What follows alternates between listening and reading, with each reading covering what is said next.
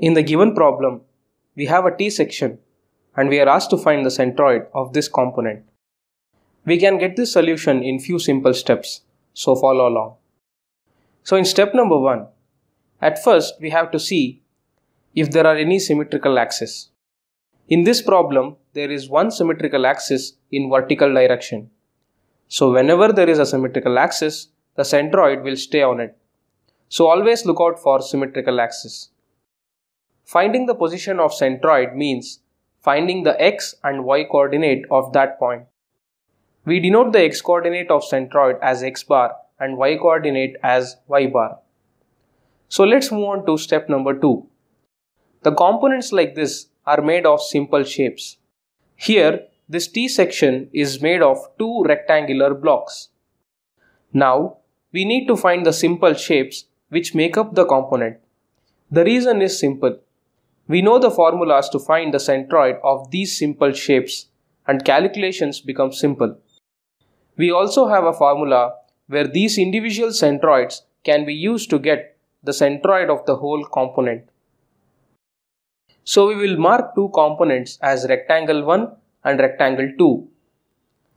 Now it's time to move on to step number 3. We need to find the area of these simple shapes for our calculations. So let's consider rectangle 1. It has a length of 120 mm and the height of 10 mm. We know the area of rectangle is length into height.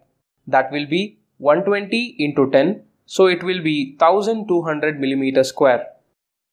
We need to remember this area. So we will have a small tabular column where we can write these values for reference.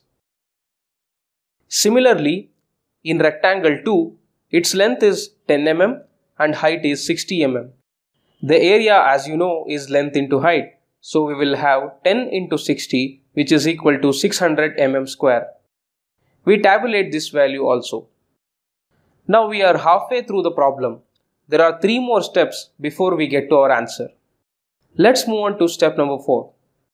As we discussed at the start of this video, we need to find the centroidal distances of each rectangle and combine it to get the answer. This means finding the centroids of each rectangle. The centroidal distances means the distance of centroid from x and y axis. So in rectangle 1, the centroid will be at the center of the rectangle. We call it G1. The distance of G1 from y-axis, that is the horizontal distance, is taken as x1. So x1 will be half of the length. That will be 120 by 2. So x1 will be equal to 60 mm. We will tabulate this value. The distance of same point G1 from x-axis, that is at the bottom, will be y1.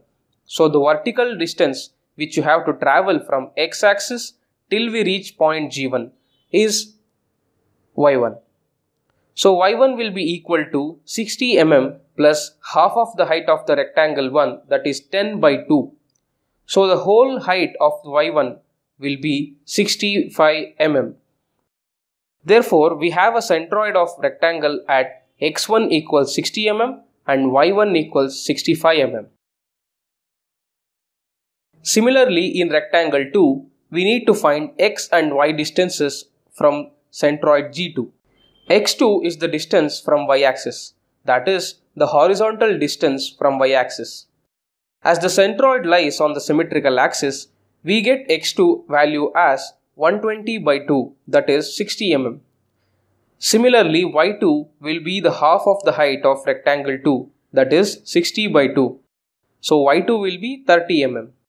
So at the end, we have the centroid G2 at x2 equals 60 mm and y2 equals 30 mm. So after all these calculations, we have our table like this.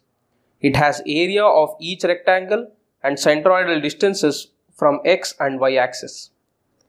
Now let's move on to step number 5. This is the penultimate step. To calculate the centroid of any component, we have a formula for x bar and y bar, which are given here. X bar is equal to a1x1 plus a2x2 divided by the whole area, that is a1 plus a2.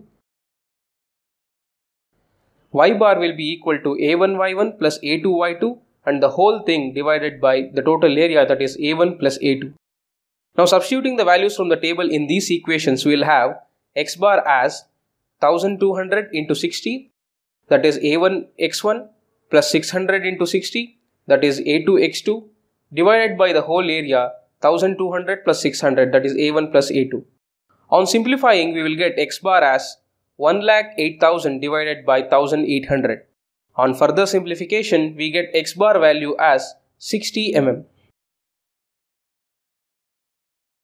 Similarly, substituting for y bar, we will have y bar as 1200 into 65, that is A1y1, plus 600 into 30, that is A2y2, divided by 1800, the total area A1 plus A2. On simplifying, we get y bar as 96,000 divided by 1800, which will be y bar as 53.33 mm. So we have the answer for centroid of given component at x bar and y bar, which are 60 mm and 53.3 mm respectively. So step number 6. In step number 6, we will be marking the centroid on the given figure and will be writing the answers of centroidal coordinates.